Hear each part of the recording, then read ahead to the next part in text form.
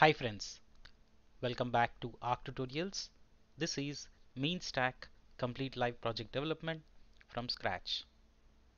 In the last episode, we started integrating the backend services into the UI code. Today, we are going to extend that very particular integration by implementing the view, or also called as read, in CRUD operations. CRUD operations stands for create, read, update, and delete.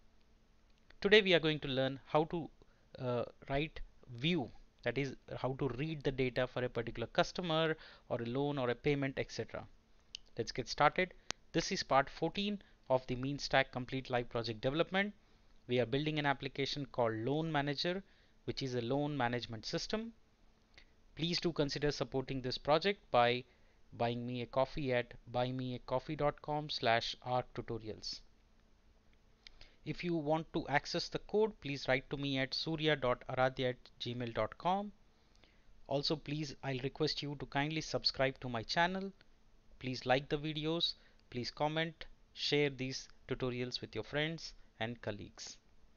Thank you in advance. Alright, so story so far, you can see we started from scratch, all the development from single repo. We developed the backend APIs for customer. We developed all the UI screens. In the last episode, we started integration with the backend APIs. Today, we are going to start with the CRUD operations, starting with view. So what are we going to accomplish in this particular episode? We are going to build the entire customer view journey. That is, once you click on view, you should be able to retrieve the customer's data and view details. That's what we are going to implement it today. We will also need some kind of refactoring of the code that we have done, which is usually what you would also do if you are working on any real-time application. We will also need to update the UI objects, and we will do so as and when required. Let's get started. We have a lot of work. So for our friends who are joining us new in this particular episode, I would like to take this opportunity to quickly show you and demonstrate you the application we have done so far, and then we will go into the development. So I'm starting my backend APIs, which is in the loans API repo. So I started my backend APIs. I'm going to now start the application in the UI and ng serve. Quickly I will touch base and show you the demo and what we are trying to accomplish, and we'll get into the coding. While it is starting, I'll request you to kindly hit that like button if you're enjoying this series, if you're enjoying this video. Also keep those comments, questions, queries coming in the comment section. I'll try and help you as much as I can. Alright, just a couple of more seconds. So that's it. Our application is compiled. It's done. So let's refresh. We should see our application. So this is what we have done. All this data is coming from our MongoDB dynamically for the customers, right? So when you are in the customers route, we are loading this grid. The data is coming dynamic. If you want to see that, please refer to the previous episode. Today, the task is we will click on this link, go to view customer route and see the customer's details. That's what we are trying to accomplish today. So let's get started. First things, we'll need some refactoring of this code in the list customers. That's where we listed the customers in the previous episode. So go to list customers.html, and what we need is that we'll have to click on that link, right? So you see this link, which is href hash for now. So what we are going to do is we are going to use a router link and convert it into a clickable link through which we can navigate. Let's do that now. Router link is equal to, now here I'm going to bind it with two things. So I'm going to say view and I'm going to pass the ID. So I'm going to say customer dot underscore ID, because that is the unique ID of this particular data set, right? So each of this MongoDB document has a underscore ID which is always unique, and that's what we are trying to give a unique link so that you click on it and we can navigate to that particular user. Alright, so that being said, let's save it and see the output. So here if you see in the URL now below here, just notice here you would see each of that is coming with view slash followed by the underscore ID value, right? So that means it's a unique. So let's click on it. So when we click on it, we see it is capturing the ID and it is going to the view customer works component. That means now it is correctly navigating along with the ID. So now let's go to view customer and capture this data and retrieve the data from the MongoDB. So now let's work in the view customer, go to HTML, and what I'm going to do, for simplicity's sake, I'm just going to use trtd. Okay, you can, I have got some feedback that I already create the UI, so I'm trying to do it here so that you get the first hand. Okay, I'm not trying to create the UIs, I'm trying to just save the time. That's all I try and do. But if you want me to do it from scratch, I'll do it from scratch here. So let's put customer first name, last name, and again these are design specifics, right? So you can have any kind of design you want. Okay, now what we will do is we will do the data mapping here, but before that let's go to component. Now we are in the view customer dot component dot ts file.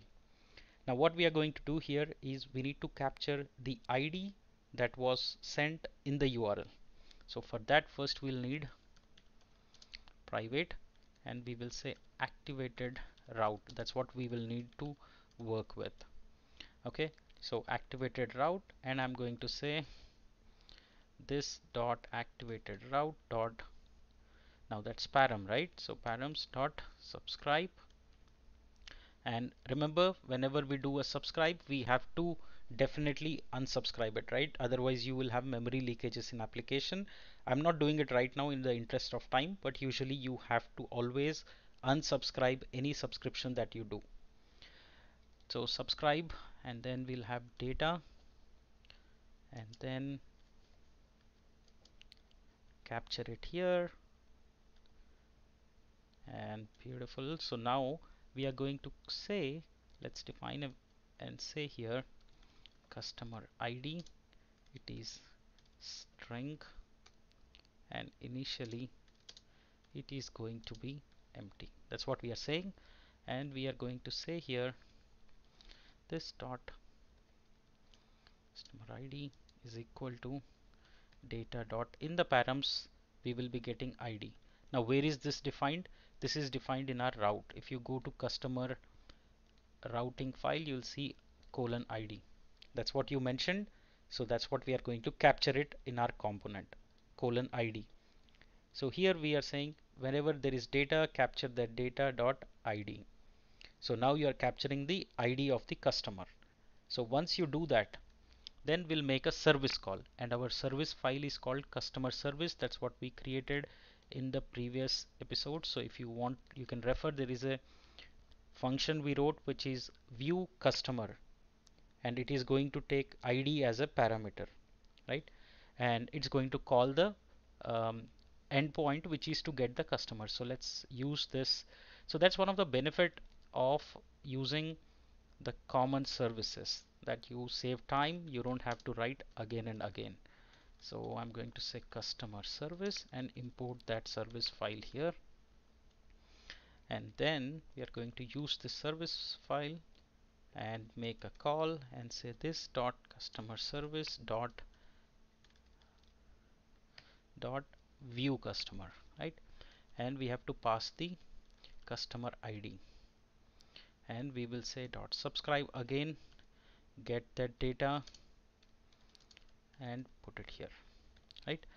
Now what you're doing here, you are getting a customer details. So now I'm going to say customer details, right? We can have an object. I'm going to say any for now, but ideally we will map it to customers. That's what we are going to do in the coming episodes, where we will refactor the code. Okay, so what we are doing here is we are making a call to view customer API and asking it to get the data. So let's console log it and see what data is coming and whether it has the data captured or not. Alrighty, so let's go view console, and we get an object which has results, and it has only one object, so it is serving our purpose. So if you see here, let me show you one more time. Let's go to customers and click on any other link that you want or you wish. So let me clear this. Let me click on this person by the name Sri Sairam and click on it and enter, and you see the console, and you would see that it's logging the status and along with results, right? So it is giving us the results of that particular customer. So now I'm going to read this data and map it into my UI, bind it, basically data binding. So let's do that now. So this dot customer details dot results, and I'm going to say dot results will be captured here, and let's see it here and close this. So what is it saying? It's saying it's not finding. Let's see. Okay, so it has got the details here. Okay, it says data results does not exist. So what I'm going to do is I'm going to extract it from here and say and load it and see the output. So we got the output which is the same object, right? So we got the object that is getting correctly mapped to customer details. So now what we are going to do is do the data binding. So let's go here, right? If it was a array of results, probably we would loop, but since this is only one object, we'll just go to our template and map it using interpolation. Here we will write this, and here we will say customer details dot underscore id. So now it should print the id here dynamically, which is this one, right? So I'm going to format it this little bit by putting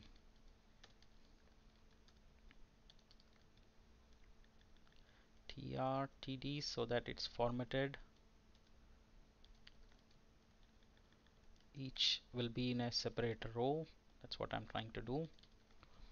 And again, I'm using a simple table. I don't want to fancy it because I don't want to do the screens and then confuse you, or you would say that you're not really sure about what is happening. But I want you to definitely see how it is done and from scratch, right? So that's why I'm just pasting a simple table without any styling. This is purely for your learning.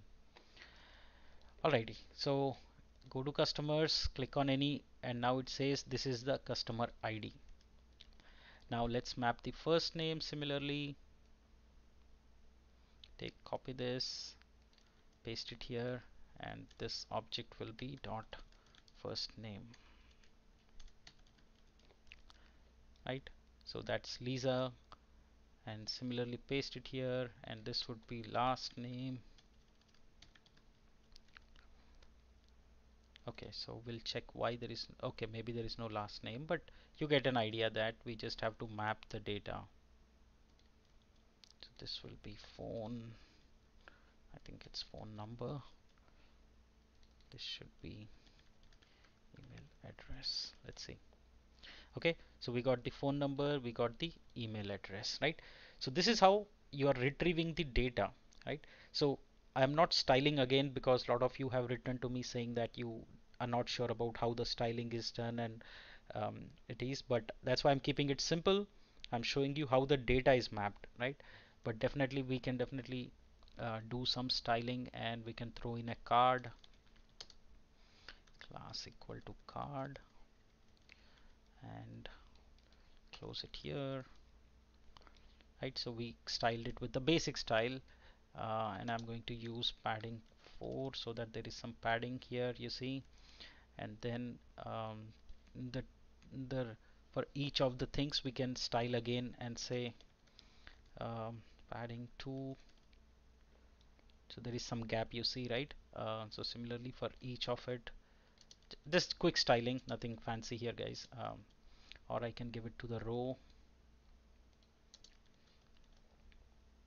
right? So see, now it's much better, and I'm going to say margin 2, so it would be little away, so we know that it's little bit right? Much readable, better readable, right? So now you see, and we don't need this view customers. Instead, we are going to add a heading and say, here we are going to say customer details, right? So customer details, or you can make it something like a SH3 just to have it consistently. We'll have some design. So this also needs to be uh, having a class, and we will just say margin 4 for this as well. So it's aligned here now, you see. So that's it. So now let's go test it. So now you click on Sairam and you see all the Sairam details. You see Aniket, you see all the details. Go back, Praveen. So you see Praveen's details, right? So that is how we can easily. So this is a call which is doing to the get call, right? So it's a view call. So let's see what is happening once in the service when you call that. So that was the view customer. So if you see the view customer, what we had done earlier was we created the method. It's taking from the dynamic environment, it's taking the customer base URL environment, and then taking the get customer ID, appending the ID that we pass, and then just call it through HTTP client and return the value, right? So it's simple. We are making a call to our backend API, requesting data, and we are getting that data, putting it to the view customer and displaying it in the view customer template, right? Simple so far. I hope we can add some more validations, like for example, if you say, like say if this dot customer ID, right? If there is customer ID, then only you do these steps, right? That means calling a API, else don't call the API at all if it's empty, right? Let's see that. So now I click on this, I see the details, but if I delete this entirely, right, it says page not found, because again it's a correct one, because we are deleting the ID. We are saying that view has to have that particular value that needs to be shown, right? So that is how you can handle some of the error handling and exception handling. And click on it, you see the data, and you click on it, see the data, right? So this is about view, right? In the next episode, I'm going to show you create, which is one more CRUD operation of CRUD. Today we did view. In the next episode, I will show you how to create a new customer, that is inserting data or posting data to the backend API. Join me in the next episode. I hope you're liking the series. I hope you're enjoying the tutorial. If you are doing, please do hit that like button. Please do consider buying me a coffee at buymeacoffee.com/arctutorials. Thank you so much for joining. See you in the next episode.